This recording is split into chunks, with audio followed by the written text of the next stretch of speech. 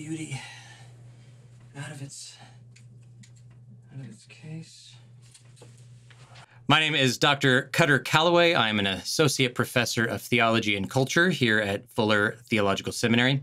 I'm going to be talking about 1st and 2nd Samuel today, and doing so through the perspective of theology and the arts, or theology and culture.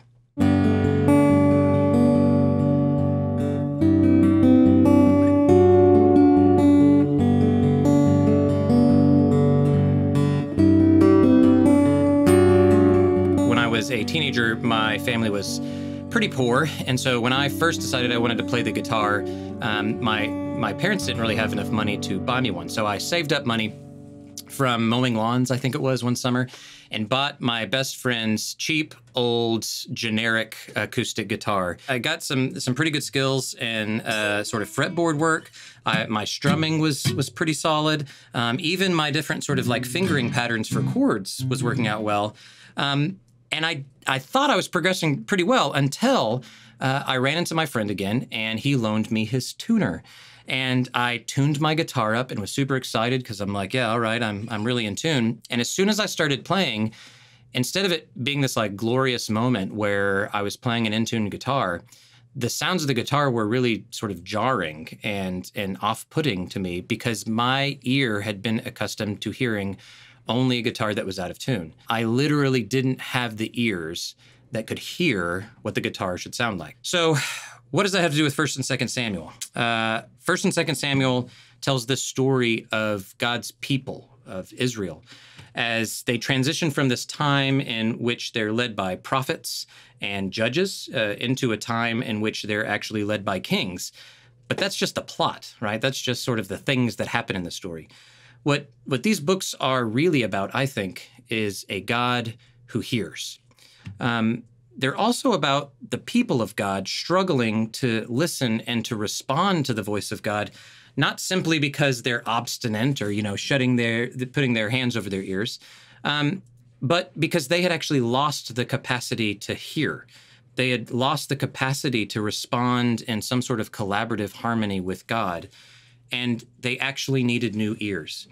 Now, this story, in tune, starts with Hannah and her dedication of her firstborn son to Yahweh and dedicating his life to the temple. After she pleads with God to open her womb, she had struggled with infertility and a barren womb, the story tells us. God hears her prayer and blesses her with a child, and she names that child Samuel, which is actually, Shemuel, is God has heard.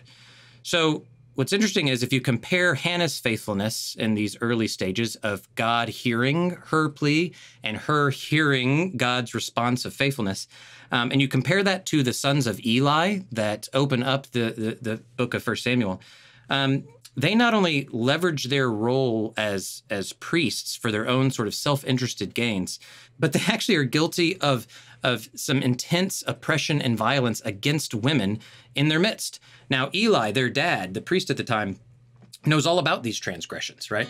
And they take place out in the open, in full view of everybody else, and he does nothing. In the face of this horror and the trauma that his own sons are inflicting on people, he chooses to remain silent. The cries of these victims fall on deaf ears because the whole community was spiritually, morally, and economically tone deaf. So given the way 1st and 2nd Samuel starts, it's no small wonder that this sort of spiritual deafness or this spiritual tone deafness permeates the entire text. Whether it's Saul's presumptuousness and arrogance, all the way down to David's taking of multiple wives and eventually his rape of Bathsheba and impregnation of Bathsheba. And what's particularly shocking about all of this is that David's regarded as the paradigmatic king of Israel. Actually, he's not just a good king or an okay king. He is actually a man after God's own heart, we're told. He's even a great musician, right? And an author of a number of psalms. So you would think of all of God's chosen leaders, he surely would be able to respond in harmony and resonance to the voice of God speaking in their midst. The point to me is that even as it concerns King David, The narrative, 1st and 2nd Samuel, makes something abundantly clear, if only we have the eyes to see it and the ears to hear it.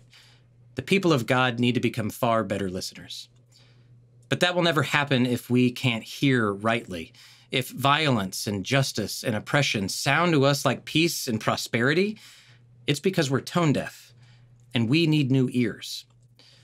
The good news, of course, is that God is a God who hears, Shemuel, and in doing so transforms us into a people whose ears are capable of hearing the same soft whisper that woke the young Samuel. Quote, "I'm about to do something that will make the ears of everyone who hears about it tingle." I wonder if we listen for that voice today, the one that continues to whisper to us through these scriptures, what would we hear? What might God be doing in our midst that would make our senses tingle? And maybe more importantly, are our ears attuned in such a way that we could even hear it?